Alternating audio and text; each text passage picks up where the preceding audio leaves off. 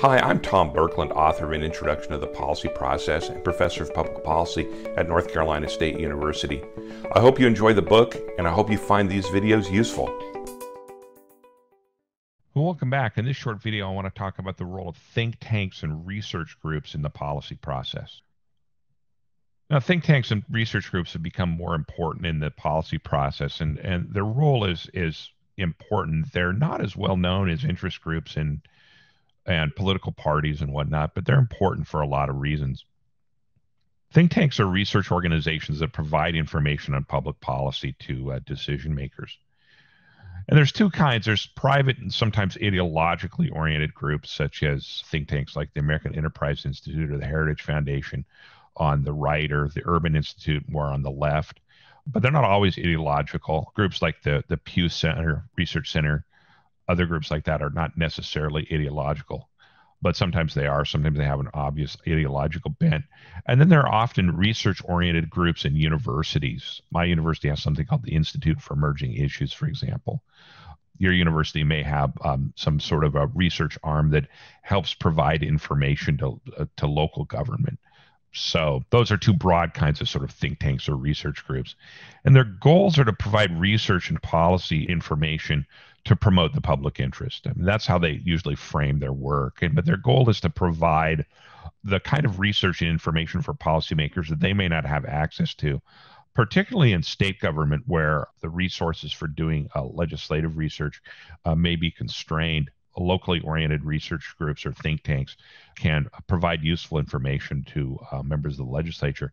At the federal level, the Congress has access to information from the Congressional Research Service, for example, but think tanks also provide information that may be useful to members of Congress or to other legislative officials. Their goal is to influence public policy, sometimes in a way consistent with their ideological perspective. If they have an ideological perspective, they'll provide research that can influence public policy. And just because it has an ideological perspective doesn't mean it's necessarily a bad idea. For example, I remember reading a report from a conservative group on disaster relief that suggested that we needed to change disaster relief policy because our current policies may be encouraging some people to live in risky areas that are very prone to flooding or to coastal storms.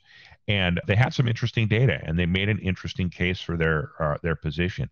I think these sorts of things are important to the policy process's inputs to decision making. And I encourage you to look at the work that think tanks do. But I also encourage you to be careful that some interest groups are not what they seem, that they may have a neutral name, but their ideological position may not be as clear as it should be. And so you want to be sure that you understand what the ideological position is of the group that you're citing if you're using the products of a think tank or research group. For example, a student of mine once, several years ago, cited a report from something called the National Center for Policy Analysis and didn't understand that this group tended to have an ideological position that tended to be conservative and libertarian. There's nothing wrong with that. It's just important to know the ideological commitment of the group that you're studying. So that's a little bit about think tanks and research groups. They're an important part of the policy process, but they're not a well-known part of the policy process.